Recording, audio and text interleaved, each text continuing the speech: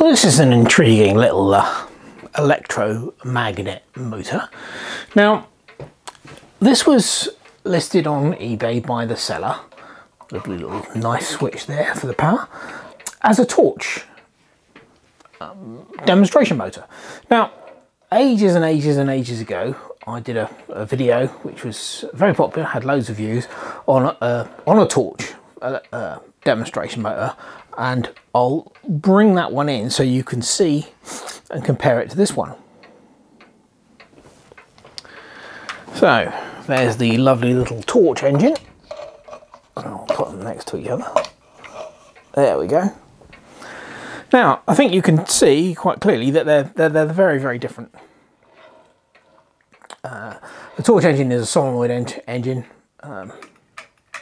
whereas this is some sort of an electromagnet engine. And they're very, very different construction. This is more industrial. This is like steel plate, very robust construction. Or this is quite flimsy, pressed, folded, tin plate, very thin material. So I don't think, as soon as I saw it, I didn't think that it was a torch engine, but I thought, no, it's very interesting. I haven't got anything like this in my collection, so we'll have a go. And I bid on it and won it, so it turned up today. So what is it? Well, this design is based on an electric motor design by a Frenchman called Gustave Froment. He designed electric motors in the mid-1800s, which shows you how old the design is. But I mean, obviously this is not that old. I'm not really sure exactly how old this is, but it certainly isn't that old. But a nagging feeling in the back of my mind that I'd seen one of these running. So I did a bit of research, and sure enough, on one of the YouTube channels I subscribe to, which is Crazy Doug's, and he's got an absolutely amazing collection of hit and miss engines, steam engines, electromagnet engines, solenoid engines. I'll put a link in the description because his collection is amazing, particularly if you're interested in unusual and rare engines. Anyway, sure enough, he had one of these and he had it running on his channel, and he described it as a toy solenoid engine that was made in Anfoe in Germany in the 1920s. So I googled that, and then a whole load of these various different types, but very similar, came up. So it's obviously that's what it is. It's an engine that was made in Anfoe in Germany in the 1920s. But it's not technically a solenoid engine, because this is not a solenoid, this is an electromagnet. And as I said, it's based on a design by Gustave Froment, and it's a very, very, very basic setup. Power goes in here, obviously. This on-off switch is, this knife switch is the on-off switch. And basically power goes to one side of the coil, and then the other side of the power goes to what is basically, I don't know whether you can see it, it's a bit difficult to see. Let's zoom in.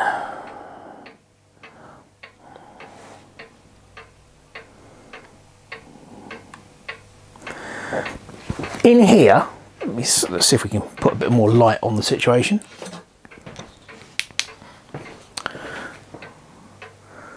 In there is a contactor, and it goes up and it touches these tiny little metal flanges that are on the flywheel here. And basically they make contact with the flywheel when one of these parts is in line with the electromagnet. As soon as they do, and this moves, they break contact until the next one lines up. And so basically what happens is you get rotational motion due to the contactor breaking and making on these little tabs, which are on the flywheel.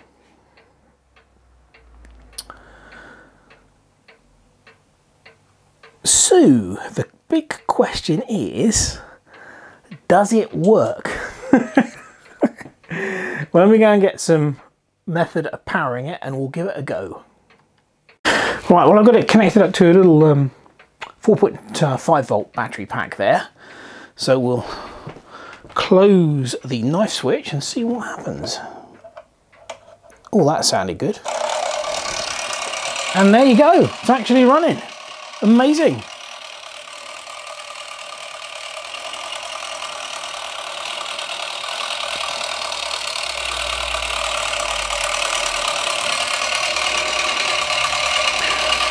Not bad for an old electric motor, which is probably about 100 years old.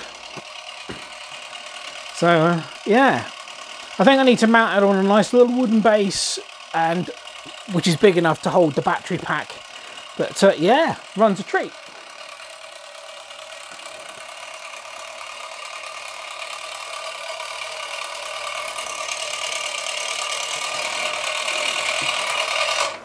Oh.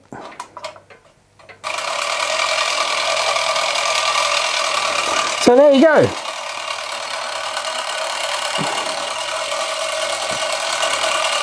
Very unusual, little electromagnet engine. Made in Anfoe in Germany in the 1920s, based on a Gustave Froment design. I hope you enjoyed this little video. Thank you very much for watching. Cheers.